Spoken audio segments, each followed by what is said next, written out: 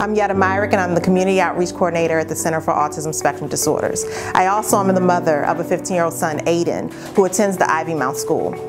About a year ago, when Aiden started going out to the community for a community job site, I asked my colleagues, why is CASD not a job site for Ivymount? We have a long history with the school program, and it just made sense to me for us to serve as a job site.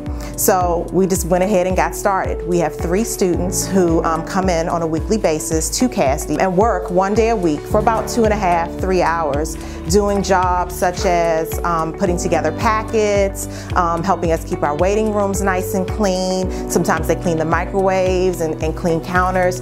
It really is about helping these students, these young adults, to gain skills that they might have already worked on at school and then generalize to a real world environment. It really is going to make a difference for Children's National in terms of things like the packets that you all need, the coloring book packets. These students can do that. It's really thinking about the small things that we all take for granted. These students can come in and do that work, and I think it's going to bring a lot of value to the hospital.